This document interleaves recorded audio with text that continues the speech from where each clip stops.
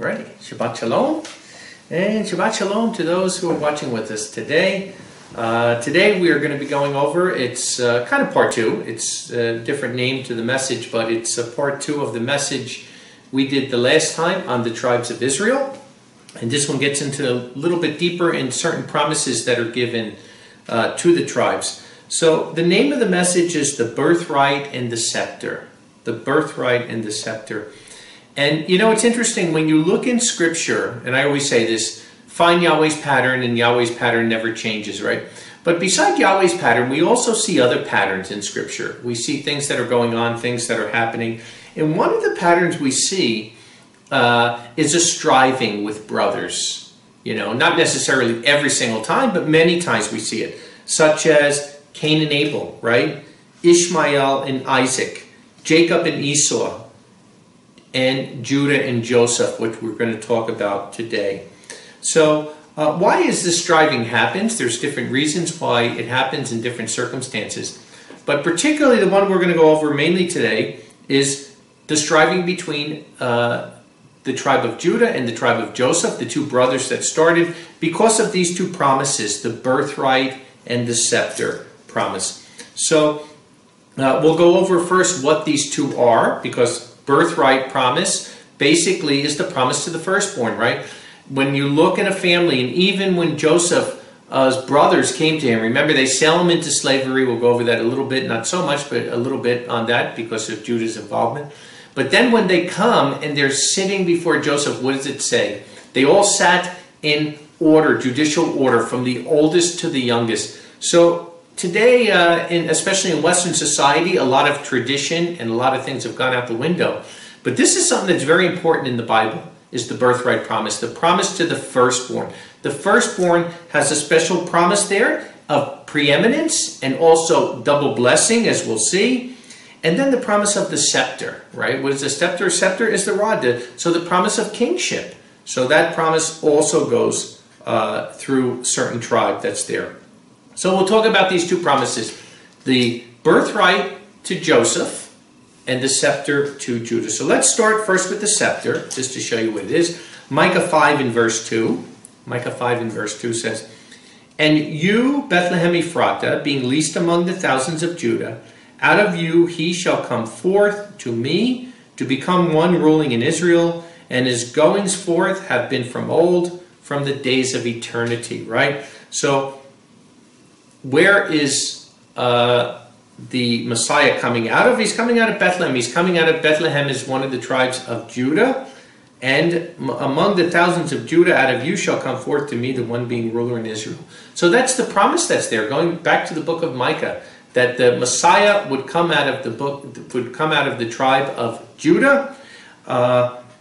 If we look in 2 Samuel 7, what we'll see is it's not just to Judah, but particularly to one person of the tribe of Judah, who was King David. So 2 Samuel 7 in verse 11, I'm going to start just in the second part of the verse. It says, "And Yahweh declares to you that Yahweh will make you a house." He's talking to King David now, and he's telling him what's going to happen. And when he says he'll make you a house, he's not just talking about a physical sanctuary, which Solomon did make, but he's talking about a dynasty, a house being a dynasty, right? And he says, "When your days are fulfilled and you lie with your fathers, then I shall raise up your seed after you, who shall come out from your loins, and I will establish his kingdom." And many people, particularly Jews, think this is talking about Solomon, right? But look what he says. He says, "He shall build a house for my name, and I will establish the throne of his kingdom forever." Did Yahweh establish the throne of King Solomon forever? No. Matter of fact, Solomon was the only king in that dynasty that was established there. As we'll see, because of Solomon's sins, the kingdom was divided directly after Solomon, and only was it for David's sake, as Yahweh said, that he didn't do it during Solomon's life. So this is a messianic prophecy. This is talking about the son of David, who of course became Yeshua, and his eternal kingdom. "He shall build a house for my name, and I will establish the throne of his kingdom forever." We'll see that later in the message of the Messiah doing that. "I shall be a father to him, and he will be a son to me." Right? Who is the son of Elohim? The son of Yahweh is Yeshua. "If he takes iniquity upon himself," which Yeshua did, "then I will chastise him with a rod of men," and Yahweh allowed that, and with strokes of the sons of men. But my mercy will not be taken from him, as I took it from Saul, whom I removed from before you.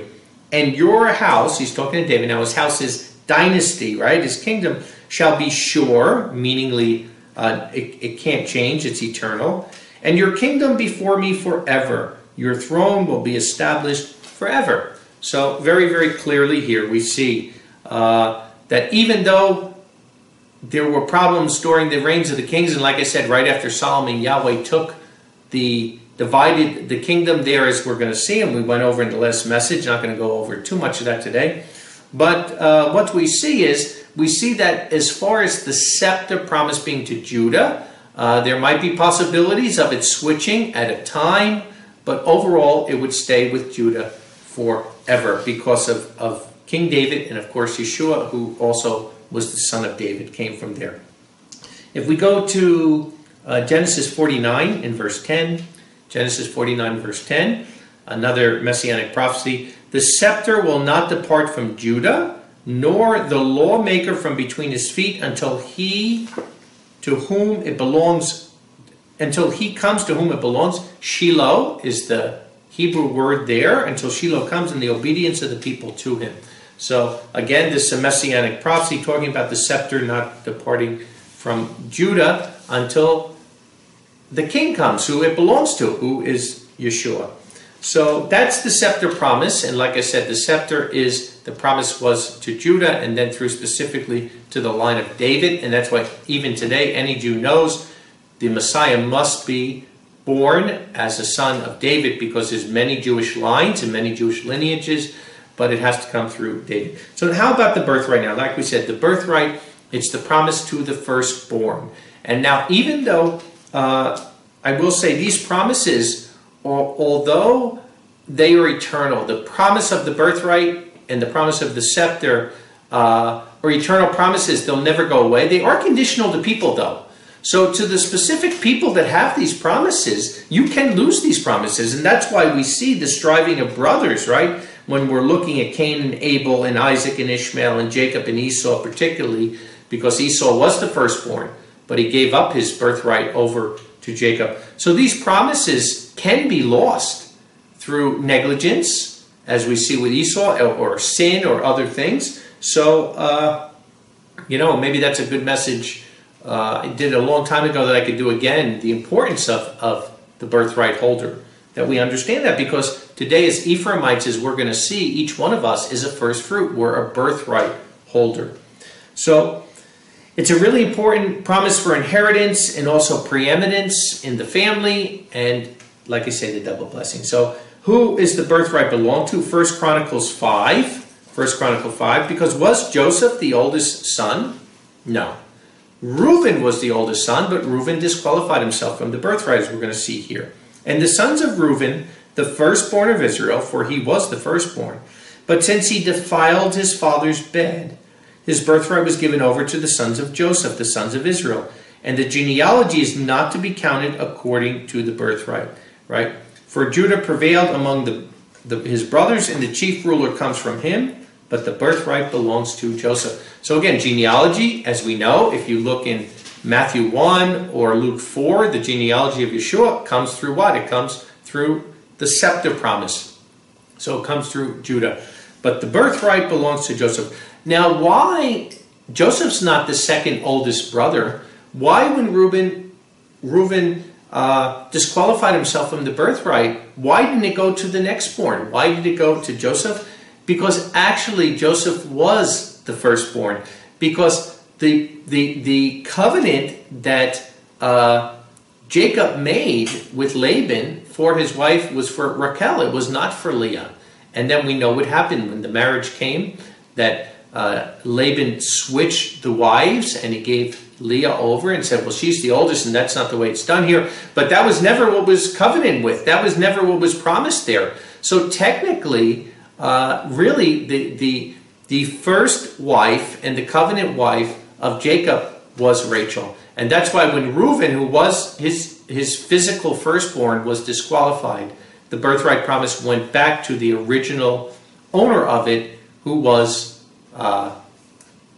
Joseph, because Joseph was the firstborn of Rachel, and then we know she died in childbirth when she was given birth to Benjamin.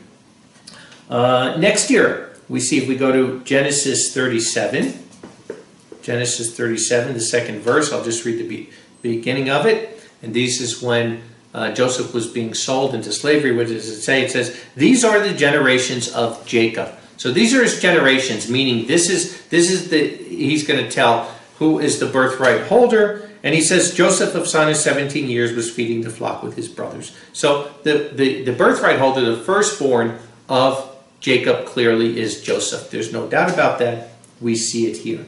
So how about some of the promises to the firstborn? Let's go to Deuteronomy 21 and verse 15. Because like I said, it's an extremely important blessing, the blessing of the firstborn. Deuteronomy 21 and verse 15. "If a man has two wives, the one loved and the other hated, and they have borne him sons, both the loved ones and the hated ones, and the firstborn son was of her who was hated, then it shall be in the day that he causes his sons to inherit that which was his, he is not able to cause to inherit the firstborn son of the one loved before the firstborn of the one hated, who was truly the firstborn." So that's why I said it's not arbitrary. You simply can't pick because you like one son over another to give that son. Now granted, like I said before, and we see it in Scripture, the firstborn can disqualify himself, and then the other son would take the firstborn promise, but you just can't arbitrarily take it away. He says, "But he shall respect the firstborn, the son of the hated one, by giving him a double portion of all that he has, for he is the first fruit of his strength. The right of the firstborn is his." So now we see a double blessing that comes in, right? And what does Ephraim mean? As we're going to see, Ephraim, because Ephraim has the right of the firstborn, as we're going to see as we go on here. We talked about this the last time, that Ephraim represents not just one tribe or the tribe of Joseph, but Ephraim will represent all of the northern tribes. And Ephraim actually means double blessing, double fruitfulness. So that's an important blessing that comes, right? The right of the firstborn has the double portion preeminence. So now let's go to Genesis 48 and let's see how Ephraim becomes the firstborn holder, because was Ephraim actually the firstborn? No, Manasseh was. But Jacob, under inspiration of the Holy Spirit, we're going to see what happens here. We're not sure what Manasseh did to disqualify himself, but and he was also blessed the same way that Esau was still blessed, even though he disqualified himself. But Ephraim is going to be given the firstborn blessing and the right of the firstborn. So Genesis 48, we're going to start in verse 3. "And Jacob said to Joseph, El Shaddai appeared to me in Luz, in the land of Canaan, and blessed me, and said to me, Behold, I will make you fruitful, and will multiply you, and will give you a multitude of peoples, and I will give this land to your seed after you as a continual possession. And now your two sons, those born to you in the land of Egypt before my coming to you in Egypt, are mine. Ephraim and Manasseh, like Reuben and Simeon, even they shall be mine." And I think most people don't understand this, what Jacob is saying, that literally he is adopting the two sons of Joseph, Ephraim and Manasseh, to be his own. So they are literally becoming part of the 12 tribes of Israel. And that's why Joseph, who was the firstborn, who got the double blessing, he winds up having two sons now. So now there's not 12 tribes, there's 13 tribes. And we see even the allotment of the tribes, right? There's an allotment for Manasseh and there's an allotment for Ephraim. And actually Manasseh's allotment was split, half on the one side of the Jordan, half on the other side of the Jordan. But this is really important to understand now, because they are literally now grafted in and adopted into the 12 tribes, which are now going to be 13 tribes, because 2 tribes for Joseph. So now, drop down to verse 7. So that's the double blessing that Joseph is getting. Drop down to verse 7. We'll continue here. "And when I came from Padan, Rachel died on me in the land of Canaan in the way, with only a little way to come to Ephrath. And I buried her there in the way to Ephrath, it being Bethlehem. And Israel saw the sons of Joseph, and he said, Who are these? And Joseph said to his father, They are my sons, whom Elohim has given to me here. And he said, Now bring them to me, and I will bless them. And the eyes of Israel were heavy from age, he not being able to see. And he brought them near to him, and he kissed them and embraced them. And Israel said to Joseph, I did not think to see your face, and behold, Elohim has caused me to see your seed. And Joseph brought them out from his knees, and he bowed his face to the earth. And Joseph took both of them, Ephraim in his right hand, to the left of Israel, and Manasseh in his left hand to the right of Israel, and he brought them to him. And Israel sent forth his right hand and put it on the head of Ephraim, and he was younger. And he put his left hand on the head of Manasseh, crossing his hands, for Manasseh was the firstborn.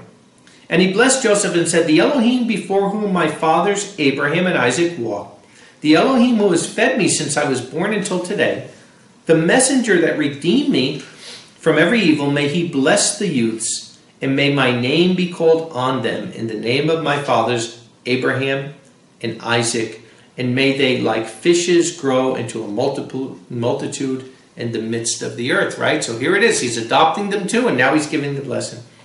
And Joseph saw that his father was putting his right hand on the head of Ephraim, and it was evil in his eyes. And he took hold of his father's hand to turn it from Ephraim's head to the head of Manasseh. And Joseph said to his father, not so, my father, for this one is the firstborn. Put your right hand on his head, right? The right hand, because the right hand is the hand of strength. That goes to the firstborn. And look what he says. And his father refused and said, I know, my son, I know. He also shall be a people, and he shall become great. But his younger brother shall become greater than he, and his seed, the seed of Ephraim, shall become the fullness of the nations. That's exactly how it says in the original Masoretic text, the original manuscripts of Scripture in the Hebrew. It's not always translated correctly in English, but this is the way it should be. His seed shall become the fullness of the nations. And why is this important? It's important because when we go to the book of Romans 11, in verse 25, because remember we said the last time, Romans 9, 10, 11 are all about what? It's all about the redemption of the tribes. And remember what it said in verse 15, if their casting away the tribes is the reconciliation of the world. Remember we said that? By them going out in diaspora, it gave opportunity for salvation to the whole world, because as the disciples and the apostles would go all around the world seeking the sons of Israel, anybody of any race or creed can join the new covenant. What will their restoration be except life from the dead? And here we are in the last generation, and the tribes are being restored, and we're for the first time in thousands of years understanding that we are Ephraimites and Israelites, and now we know that means the resurrection is going to happen. And even more proof here, because he says in verse 25, for I do not want you to be ignorant of this mystery, brothers. So this is a mystery, right? This is something that the Holy Spirit has to reveal. It's not something that is just going to be that evident. This is the mystery. He doesn't want us to be ignorant, brothers, so that you may not be wise within yourself, that hardness in part has happened to Israel until the fullness of the nations comes in. And who did we just say the fullness of the nations was? Ephraim. Ephraim will be the fullness of the nations. So all the tribes of Israel will be saved. As it has been written, the deliverer will come out of Mount Zion, he who turned away iniquity from Jacob. So all Israel, and that's the whole point of Romans 9, 10, and 11. Has Yahweh rejected his people Israel? And the Apostle Paul is saying, no, I'm an Israelite myself, from the tribe of Benjamin, not from the tribe of Judah. So it's really interesting here, as we're seeing now, as we're getting into the promise of the birthright and the promise of the scepter, that birthright promise to Joseph. And now at the end of days, and I'm not going to go over again today, we went over the last time, where the tribes went to, right? They went to Africa, they went to the Parthian Empire, and all around Iraq and Iran, and the Caspian Sea, and the Black Sea, and all those areas there. And then they wound up coming to Europe, and then eventually from Europe to Great Britain, and then to the United States. And basically they're all over the world today, right? Even today in Afghanistan and these different places, there's literally tribes who can show that they are Israelites. They have graves, and they have, and sometimes even stones and tombstones and different things, menorahs that are thousands of years old, showing their Israelite heritage. So it is an amazing mystery that in the end time, most of us who came out of Christianity who thought we were Gentiles, right? Like I said, a Gentile is a non-believer. A Gentile is a heathen. So you can't be a believer in Yahweh and be a Gentile. But now we're finding out that we're not just adopted into the family of Yahweh, but we're literally Israelites by heritage, coming in. So it's an amazing plan of Yahweh. It's an amazing plan of Yahweh that, like I said, he's not a respecter of person, and any Gentile anywhere in the world can be grafted into the one tree, but it clearly shows that he never gave up on the nation of Israel, as we see from the book of Hosea, which we'll get into a little later in the message too. So, wow, how awesome is that, right? So, like I said in the other message, when we say the term Ephraimite, from the Ephraim, we're from Ephraim.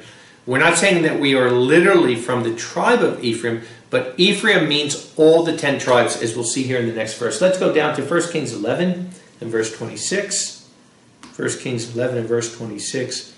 Because since Ephraim is the firstborn, like I said, whether you're from Asher or Zebulon or any of the tribes that are there, Simeon, Ephraim is the head tribe. So when you say the tribe of Ephraim, you're talking about the 10 tribes to the north. And Judah still kept the southern kingdom of Judah and Benjamin. Only for David's sake, certainly not for Solomon's, who did many, many things. He married many foreign wives. He worshipped pagan deities. And Yahweh had to turn away from him later in his life. And it was very, very sad for that to happen. But that's what caused the split in the kingdom, of which one of the main things the Messiah does is bring that split together. We talked about that the last time. We'll talk about it later in the message today also. So 1 Kings 11 and verse 26. And Jeroboam, the son of Nebat, an Ephrathite of Zeredah, a servant of Solomon, and his mother's name was Zeruiah, a widow woman, he also lifted up a hand against the king. So this is what happens, right? That Yahweh makes an adversary to Solomon, and it's Jeroboam, who comes from the tribe of Ephraim. And this was the thing in which he lifted up his hand against the king. Solomon built Milo and closed up the breaks of the city of his father David. And the man Jeroboam was a mighty warrior. And Solomon saw the young man that he was doing work. And he appointed him to all the burden of the house of Joseph. Why? Because that's where he comes from.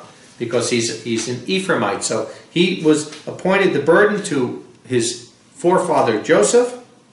And at that time it happened that Jeroboam had gone out from Jerusalem, and Ahijah the Shilonite, the prophet, found him in the way, and he discovered himself with a new garment, and both of them were themselves in the field.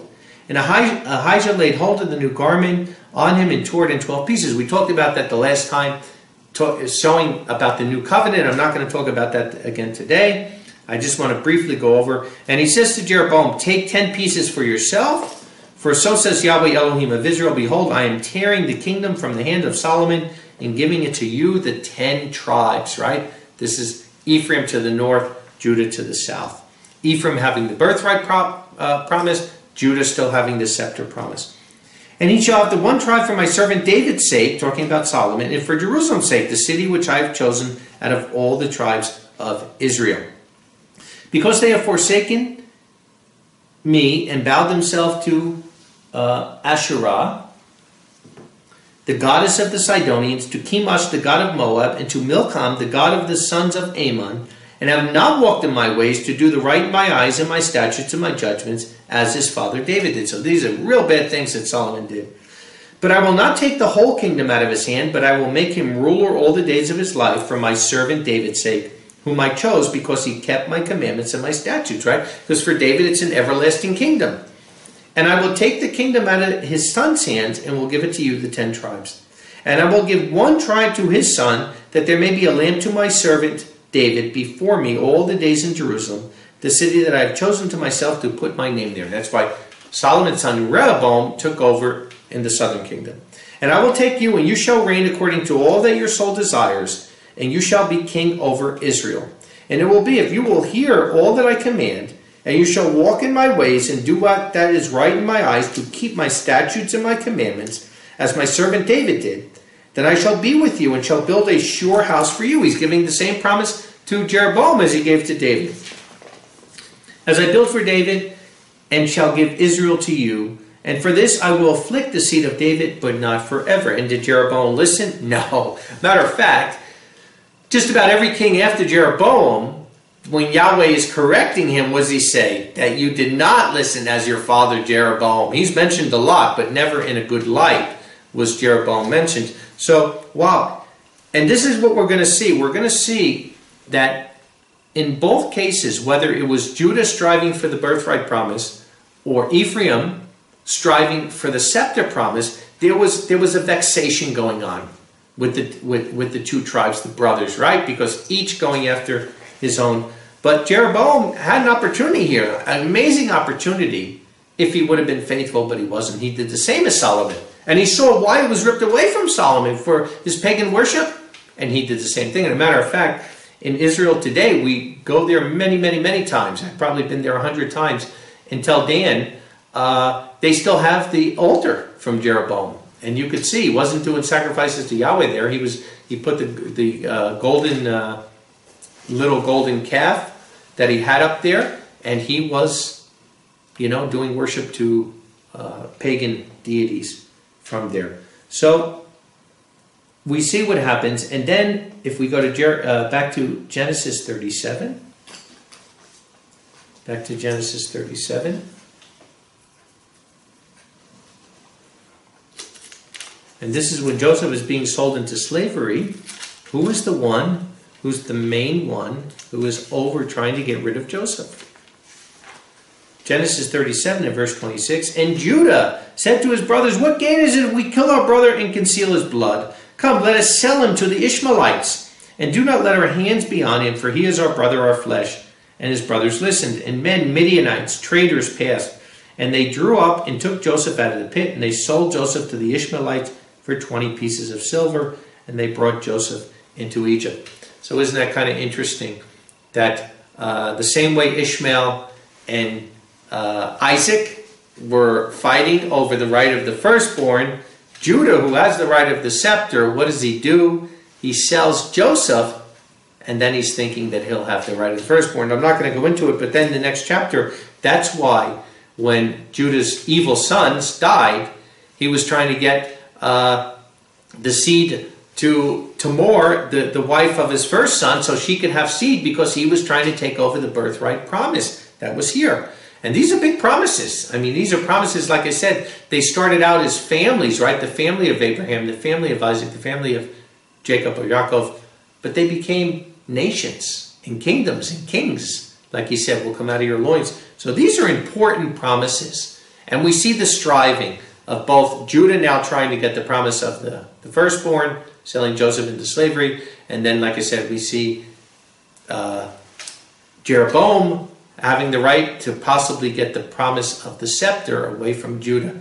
So this is the striving that has been going on through all time, and even still going on today. There's still a striving between Judah and Ephraim. We'll talk about that a little bit later. But actually, the first time you see the word Jew in Scripture, the Jews are fighting with Israel. So that's the striving that comes. 2 Kings 16, 5 and 6. 2 Kings 16, 5 and 6.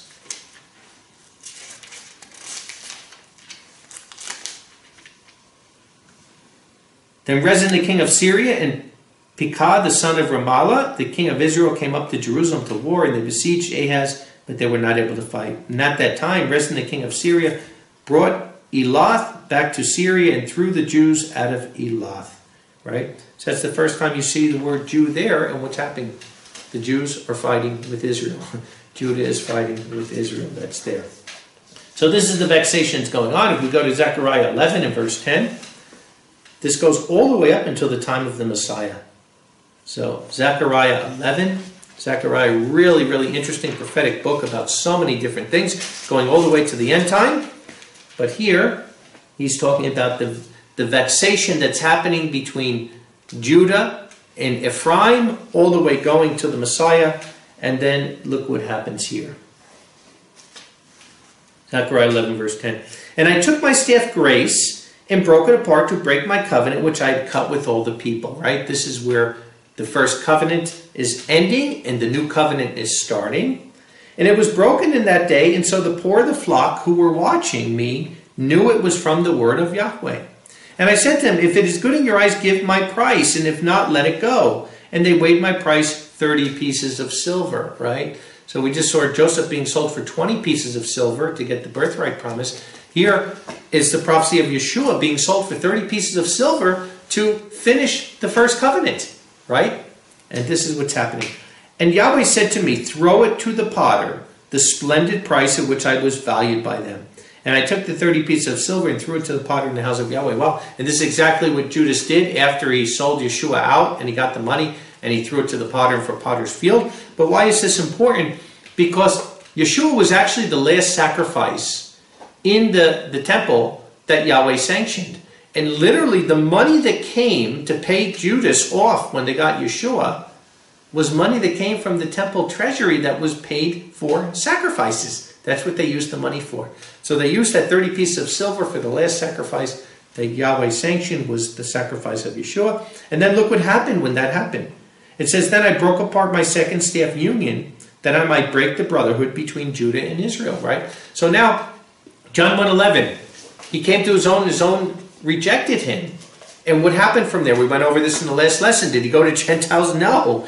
Yeshua said, don't go to the Gentiles, go to the lost sheep of the house of Israel. And that's who he sent his disciples after. So this is what's happening here, is he broke apart as the staff, as the new covenant started, the covenant of grace, and Judah rejected it outright. He went to the tribes of Ephraim, the other tribes of Israel, and the brotherhood between Judah and Israel was broke from there. So we never see it again. Judah goes into captivity, right, from that time when the Romans came in and they get dispersed throughout the world.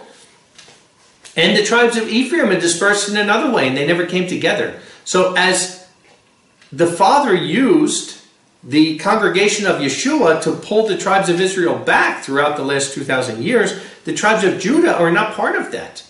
The tribes of Judah, and it's really interesting because when a Messianic Jew, someone from the tribe of Judah, comes to faith in Yeshua now, they're actually grafted into the new covenant, which is the covenant with Ephraim. Judah is the only tribe that's not in that covenant right now.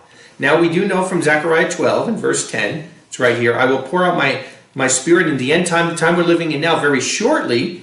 Yahweh says, I'll pour on the house of David and on those living in Jerusalem the spirit of grace and prayers, and they shall look on me whom they pierced when Yeshua returns, and they see the holes in his hands and the holes in his side and his feet.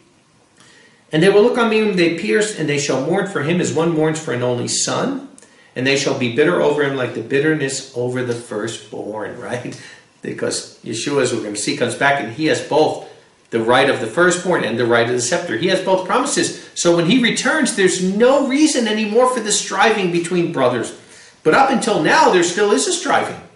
Because now the tribe of Ephraim and the northern tribes, we've all accepted Yeshua as the Messiah, and we've accepted the new covenant, and we're part of it.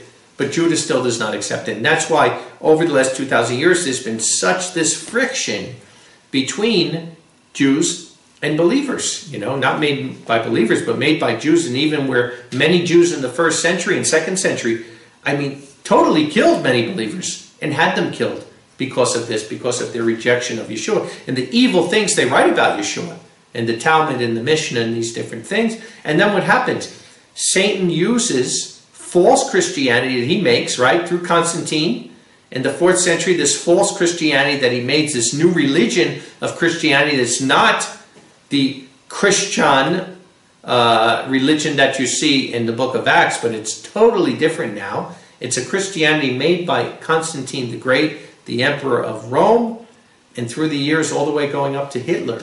They use in the name of Christianity, they persecute Jews, and they have all these programs against Jews. And never, though, were true believers involved in any of that, because it was the true believers that were also persecuted. If you look at the time in the wilderness and read my book, The Gates of Hell Will Not Prevail Against Her, and whether you look at the Paulicians or the Waldenses or the Insabbatai or the Albigenses, the Anabaptists, they were all persecuted by that same false Christian religion that persecuted our brother Judah too. So in the end of days, now Yahweh is calling it, though, all back together, and that's what makes it so exciting. So let's get into the prophetic side of this now, because there's no reason anymore for us to fight over these promises. the promises of the birthright, the promises of the scepter, because the Messiah comes who has both of those promises, and all of us are under his subjection. Habakkuk 1 and verse 5, the book of Habakkuk, back up to Habakkuk, says, "Look among the nations and behold and be amazed. Be amazed, for a work is working in your days which you would not believe if I told it to you." So Yahweh is saying this great work that's in the end time. Why? Because he's going to do two things in the last generation. He's going to make two nations. He's going to make a physical nation of Israel again, which he has, right? Since 1948, the Jews are back in the land of Israel, and they're the caretakers now. Our brother Judah are over the land, and they're there since 1948. And he's also going to make a spiritual nation of Israelites throughout all the world, and that's what we are. We are the outcasts of Israel. So our brother Judah will not allow us right now into the land, right, as a whole, of Ephraimites to live there. But we are a spiritual nation, so we don't need their permission. When the time is right, Yahweh will bring, as we'll see, he'll bring back, because the promise in the end time is all 12 tribes will come back to the land. But in order for us to do that, we need the Messiah. We need the Messiah to come back because he is our authority. And when he does come back, our brother Judah will accept him. And then we're going to see at the end, like we read the last time, he'll take the two sticks together and he'll put them together and we'll be one again.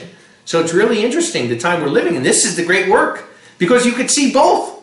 How can anybody deny it? You read the scriptures, and all the scriptures say all 12 tribes will be redeemed, New Testament and the Tanakh. And then what do we see? We see that the Jews are literally in the nation of Israel again. They're a nation again. You can't deny it because they're there. And you see the spiritual nation of Ephraimites all over the world. So wow, talk about proof that we see there. Romans 11, 1 and 2, because the Apostle Paul talked about this. He says, "I say then, did not Yahweh thrust away his people? Let it not be, for I am also an Israelite out of Abraham's seed of the tribe of Benjamin." Yahweh did not thrust away his people who he foreknew, right? So this is Yahweh's promise to us as Ephraimites, that you don't have to worry. It's like I said, the wilderness. We've talked many, many times about the wilderness in recent times, in recent years. But what was one of the promises, one of the things you had to do in the wilderness? You couldn't make a life, because you never knew when the cloud was moving. And it's the same now. As Ephraimites living in diaspora, we have to be careful. Because yes, we could set up communities and we could set up kibbutzes and we could make temporary dwellings there, but they're not permanent. And we have to be ready for the day that Yahweh will pick us up and take us maybe through Jordan first, right? And Selah, the place of the rock, but then eventually over to Mount Zion in Israel. So this is where we don't want to lose our focus on this. And if we go to Amos 9 and 14 and 15, he says, "And I will bring back the captivity of my people Israel, and they will build the way cities and live in them, and they shall plant vineyards and drink the wine of them. They shall also make gardens and eat the fruit of them. And I will plant them on their land, and they will never again be pulled out of their land, which I have given to them, says Yahweh your Elohim." So it's prophesied. It's prophesied to happen. And I'm showing you both sides of it. I'm showing you the prophecy of it, and I'm showing you the fulfillment of it that we're living in. The fact that we have, like I said, close to 8 million of our brother Judah living in the land of Israel today, and I can't tell you how many millions, probably close to 1 billion Israelites around the world, and how many, though, first fruits are understanding who they really are and coming to faith in Yeshua. Jeremiah 31 and verse 1. Jeremiah 31 and verse 1. Because this is one of the most exciting things you'll ever see in prophecy. The whole thing of the redemption of the tribes of Israel. And it all stems around these promises of Yahweh, because the promises of the birthright and the promises of the scepter can't change. Like I said, individuals can disqualify themselves, but the promise itself is eternal. It won't change. So Jeremiah 31, starting in verse 1. At that time, and this is again, we say this in end time idiom, whenever it says in that day and at that time, it's an end time idiom, and it says Yahweh, at that time says Yahweh, I will be the Elohim of all the families of Israel, and they will be my people. Not just one tribe, not just two tribes, but all the tribes. So says Yahweh, Israel, the people, the survivors of the sword, have found grace. Where they found it? In the wilderness. Like I said, there's one road to the promised land, and that's through the wilderness. And the quicker you get there, the quicker the Holy Spirit will work from you and will transform you, and your mind will be there, and then the quicker you'll get to the promised land. I will go to give rest to him. Yahweh has appeared to me from far away, saying, yes, I have loved you with an everlasting love. On account of this, with loving kindness, I have drawn you, right? And Yahweh loves his people. He loves his people and from all the tribes, and he's never given up on them. And I will build you, and you shall be built again, O Virgin of Israel. You will again put on your tambourines and go forth in the dance of making merry, right? And that's why we do the Hebrew dancing for the last 20-something years, because we are doing this in fulfillment of this scripture. You shall yet plant vineyards in the mountains of Samaria. The planters will plant and shall treat as common. For there will be a day when the watchmen on the hills of Ephraim shall call out, arise and let us go up to Mount Zion, to Yahweh our Elohim. And that's what we're waiting for.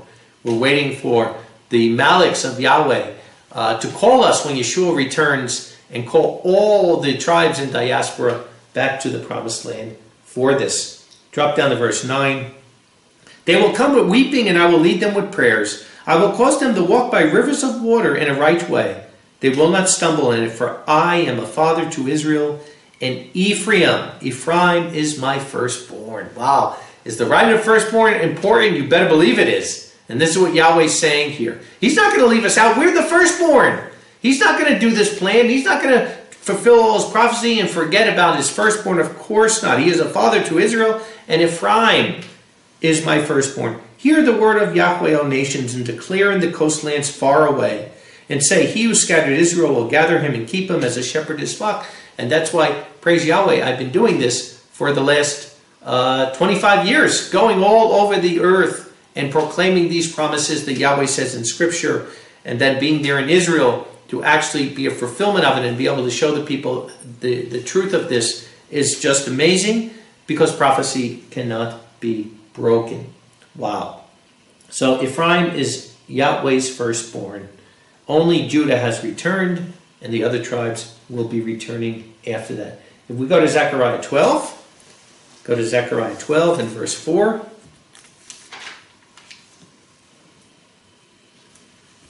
Because there's a reason why he took Judah back to the land first. Number one, because they're still in unbelief. So he had to physically have them there if he's going to transform the people. For us who are part of the spiritual nation that Yahweh has all over the earth, we don't need that. We don't need a physical nation at this point to believe the promises that we will eternally reign with Yeshua from Mount Zion. But Judah, because they're still in unbelief, they do. So let's go to verse 4 of Zechariah. Zechariah 12. It says, in that day I will strike every horse with panic, and his rider with madness, says Yahweh. And I will open my eyes on the house of Judah, and I will strike every horse of the people with blindness, right? And Judah has been blind up to this point. And the leaders of Judah, those living in Jerusalem, shall say in their heart, and Yahweh of hosts shall be my strength and their Elohim. This is the great repentance that's going to come.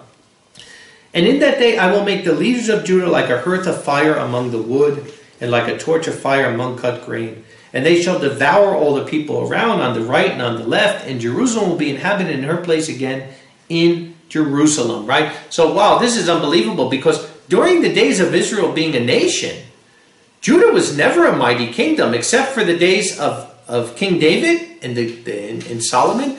Judah was always weak, and that's why they're making alliances with Egypt, and they're making alliances with Babylon, they're making alliances with Syria, whoever they can make an alliance with, because they were weak. And here Yahweh's saying in the end time, when they come back, they're going to be one of the strongest nations on earth, and they are. They're maybe now the 5th or 6th most powerful military on the earth, when they're one of the newest nations and smallest nations on earth. How could that be? Because the prophecy says it. And why did Yahweh do it? Because of verse 7. Yahweh also shall save the tents of Judah first, so that the glory of the house of David and the glory of those living in Jerusalem may not be magnified above Judah. So why did he bring Judah back first? Because of David.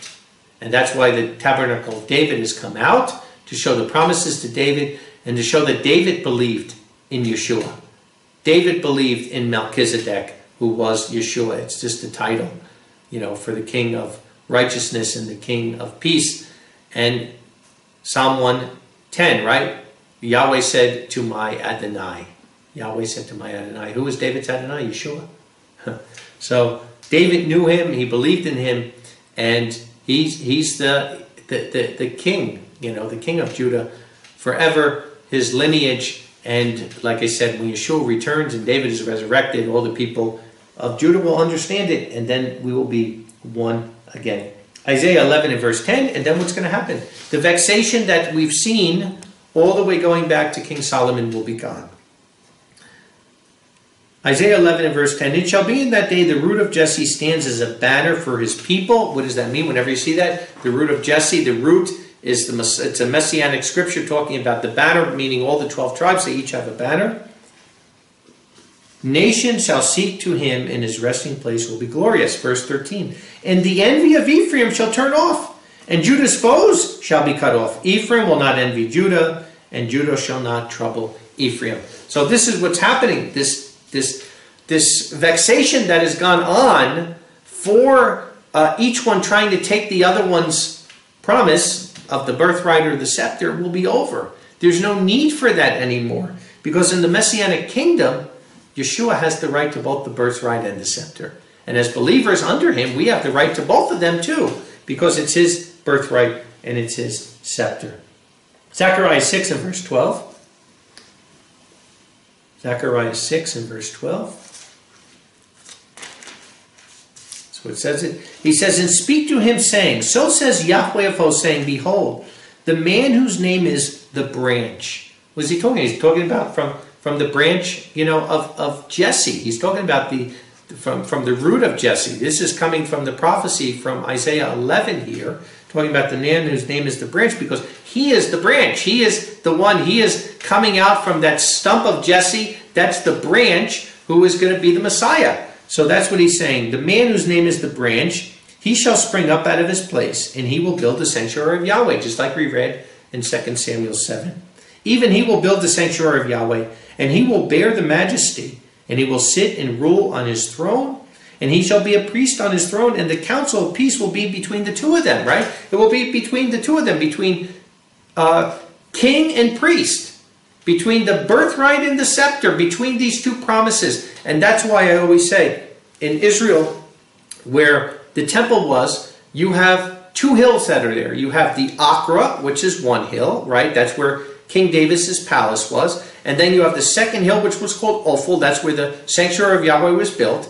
And there was a little valley in between that was called Milo. And Solomon built up the Milo and made them into one. And that's why Psalm 122 says, that Jerusalem is a city built unto itself. He made them into one. So now, that's what he's saying from this scripture, that the king and the priest, the birthright and the scepter, the two will be one, because Yeshua, as king of the universe and creator of all things, he owns both of them. And then Judah and Ephraim will be one again. Judah will come into the new covenant, and all tribes will be peace at that time. How amazing is it, huh? How amazing that this is, and just think how close we are to it. Got to get through this last little rough time that we're going through, and it's going to get rougher before it gets better. But like I said, we've read the end of the book. We know we win. We know that Yahweh has said it for his people, and we know that Yeshua is coming very soon, and we know we just need to overcome and endure to the end, and then we will be part of this. We will be part of the solution, right, of bringing this good news all throughout all the world. Jeremiah 50, 19 and 20. Jeremiah 50 and verse 19 and 20. He says, and I will again bring Israel to his home, and he will feed on Carmel and Bashan, and his soul shall be satisfied on Mount Ephraim and Mount Gilead. In those days and at that time, again, so this is end time, states Yahweh, the iniquity of Israel will be sought for, and it is not, and the sins of Judah, and they will not be found. For I will pardon those whom I leave as a remnant. So, you look at Israel today, and it's not in a good shape. Like I said, there's getting close to 8 million Jews that are living there, but the nation is really bad. Jerusalem is a defiled place, the sin that's going on there. But in Zechariah 13, he tells us 2/3 of the people are going to be wiped right out during the war that's coming there very soon, when Yahweh chastises them. So that's a big number, 2/3 of the people. And then the last third is going to go through the purification of fire. So when Yeshua returns, there's not many people that are left there, but there is a remnant in Judah. And we know from Revelation 11, where it talks about the 2 witnesses, and it says when they're crucified in Jerusalem, that there's a great earthquake and 7,000 people die, which is 1/10 of the city. So do your math. That means there's 70,000 people in Jerusalem at that time. Today there's over 1 million. So that means, wow, 90% or more of the people will be dead by the time that happens. So when we're looking at this, it's good news, that Judah is going to come into the new covenant, and good news that there will be a remnant and all 12 tribes will be saved, like it says in Romans 11. But it is sad to think of how many people are going to have to suffer and die for that to happen. And not just in Israel, but all over the world. All over the world. I mean, in the world today, there's roughly 8 billion people. Kind of interesting, right? 8 million in Israel, 8 billion in the world. And the same numbers that are coming, Worldwide, 95% or more of the people living in the world today will be not there. They'll be dead by the time Yeshua returns. And just read the book of Revelation. It talks about that. It talks about the same thing. How many people are going to die to that point. We go to Hosea 1. Let's go back to the book of Hosea. Hosea 1 and verse 7. He says, I will have mercy on the house of Judah and will save them by Yahweh their Elohim. And I will not save them by bow or by sword or by battle or by horses or by horsemen. So again, no doubt about it, Judah is going to be saved. They are going to accept Yeshua. They are going to come into the new covenant. And then we know from Daniel 12, all the Israelites that were living in Israel before Yeshua came, that never had the opportunity to make that choice, will be resurrected. They'll be resurrected flesh and blood. We're going to read shortly Ezekiel 37. We're going to read the second part of it, but the beginning part talks about that great resurrection of all the Israelites to a physical resurrection. And then the part we're going to read is about Yeshua taking the 2 sticks and making them one. So we see here again that there is redemption for our brother Judah. And then drop down to verse 10. He says, Yet the number of the sons of Israel will be as the sand of the sea, which is not measured nor numbered. And it will be in the place where it was said to him, You are not my people. It will be said, Sons of the living Elohim. So again, this is exactly what Paul quoted in Romans 9, 25 and 26. When he's talking about the redemption of the tribes, right? So what's interesting about this, though, is this is how we know he's talking to the tribes of Ephraim in Romans 9, 10, 11. Like I said, there's no greater proof in the New Testament that everything I've been talking about in these last 2 messages about the tribes of Israel is true than Romans 9, 10, 11. It actually sums it all up in those 3 chapters. But the interesting part is that over here, where he's saying, although the sons of Israel will be at the sands of the sea, which they are, like I said, if you look at the diaspora where they went around the world, there's probably 1 billion Israelites on the earth today, or more, and yet only a small remnant are first fruits. How many true believers are there? Not many, Might be several 100,000, maybe, who knows, maybe up to 1 million when you add in all the Laodiceans. But it's not a large number compared to how many Israelites are. But what's interesting here is that in John 21:11, I'm not going to go there, but that's where Yeshua, after he's resurrected, and he meets the disciples on the Sea of Galilee, and he's cooking fish with them, right? And he tells them to throw out their net, and what do they come out? And he says they catch the fish 153. Why would Yahweh name that? Everything in Scripture has purpose. So why would he name specifically how many fish were caught? Before that, when Yeshua first met Peter, right, and Andrew, it said their nets were breaking, but it never said how many fish were caught at that time. This time it says exactly 153, because in Hebrew originally, there were no numbers, right? Numbers today, 1, 2, 3, 4, 5, 6, 7, 8, 9, 10. There were letters that represented numbers. It was by the alphabet. The Aleph was 1, the Bet was 2, the Gimel was 3, all the way down through 1 through 9, and then 10 through 100, and then 200, 300, 400. 22 letters all the way up to 400 it goes. So if you look at any word in Hebrew, it has a numeral value. Well, when you look at John 21:11, where he says they caught 153 fish, if you look at the value where he said to them, you are not my people, it will be said to them, sons of the living El, or the living Elohim. The gematria, the number value for sons of the living Elohim is 153. Wow. So that is, because it's a very interesting number too. When you play with that number with algebra, it's a very, very interesting number, 153. But here it is. It's actually the number of this scripture, again showing that Yahweh has a remnant of Ephraim, a remnant of Israelites. So it's absolutely amazing to see this. Zechariah 10 and verse 6.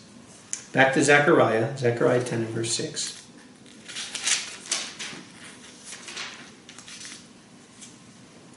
He says, and I will make stronger the house of Judah, and I will save the house of Joseph, right? Both houses together.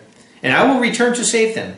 For I have pity on them, and they shall be as though I had not cast them off, for I am Yahweh their Elohim, and I will answer them. And Ephraim will be like a mighty one, and their heart shall be glad as by wine. And their sons will see and be glad, their heart shall rejoice in Yahweh. And I will whistle for them and gather them, for I have redeemed them. And they shall be many as they were many. And I will sow them among the people, and they shall remember me in far countries, and they shall live with their sons in return. And I will return to save them out of the land of Egypt, and gather them out of Assyria. And I will bring them into the land of Gilead and Lebanon, for room shall not be found for them. Wow.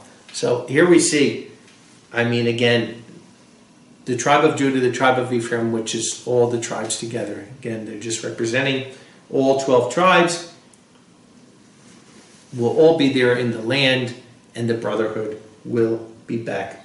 The brotherhood that was broken at that time, through the vexation that happened, and going all the way back to Joseph and his brothers in Scripture, and Joseph being a type of Messiah, in the same way that Joseph forgave his brothers, where they didn't recognize him, and then when they recognized him, he forgave them, right? It's the same way with Yeshua.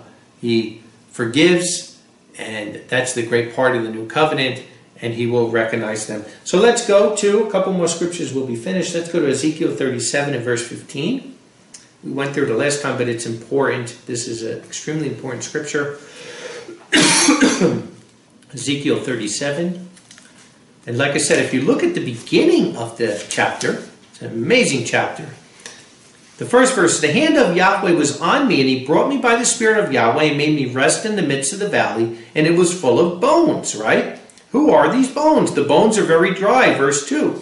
And he said to me, Son of man, can these bones live? And I said, Adonai Yahweh, you know. And he said, prophesy to these bones and say to them, O dry bones, hear the word of Yahweh. And so Adonai Yahweh said to these bones, behold, I will make breath to enter into you, and you will live. And then he asked, who are these bones? And he tells him they are the whole house of Israel, right? Verse 11. Then he said to me, Son of man, these bones are all the house of Israel. Behold, they say, our bones are dried, our hope is perished, we are cut off to ourselves. Why? Because they died without Messiah. So this is a physical resurrection that's coming when Yeshua returns. And then what happens? What happens? Go down to verse 15. And the word of Yahweh was to me, saying, and you, son of man, take one stick for yourself and write in it for Judah and his companions, the sons of Israel. Remember, Benjamin joined him, and a few of the other, some people from the tribes came down. So anyone who ever lived in Judah is in one hand. And take another stick and write in it for Joseph, the stick of Ephraim, and all the house of Israel, his companions, right? So this is Ephraim and the other 9 tribes all together. And draw them into one to yourself. Bring them into one stick. One ikad, unified. And they shall become unified in your hand. My book, The Chosen People. You see that. And when the sons of your people shall speak to you, saying, will you not declare to us what this means? Say to them, so says Adonai Yahweh, behold, I will take the stick of Joseph, which is in the hand of Ephraim, and the tribes of Israel, his companions, and I will put them with him with the stick of Judah, and I will make them one stick, and they shall be one in my hand. They will be ikad, unified. And the stick shall be in your hand, the ones in which you write before their eyes. And say to them, so says Adonai Yahweh, behold, I will take the sons of Israel from among the nations, there where they've gone, and I will gather them all around, and will bring them into their own land. And I will make them one unified nation in the land on the mountains of Israel, and one king shall be king to all of them.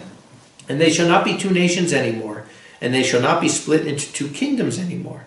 And they shall not still be defiled by their idols, even with their filthy idols, nor with all their transgressions. But I will save them out of their dwelling places where they have sinned in them, and I will cleanse them so that they shall be a people to me, and I will be Elohim for you. So here it is, Judah is going to repent for denying Yeshua and the idolatry that they went into with the rabbis and all that stuff. And all of us who came from the Ephraimites, who came from Christianity and all the paganism that was in Christianity, we've repented of all that and we're coming back to Yahweh's Torah. So this way we could be one together, serving Him according to the Tanakh in honesty and truth.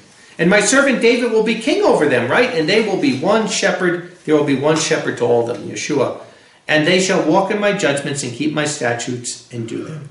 And they will dwell on the land I gave to my servant to Jacob, there where your fathers dwelt in it. And they shall dwell on it, they and their sons and the sons of their sons forever. And my servant David will be a ruler to them forever.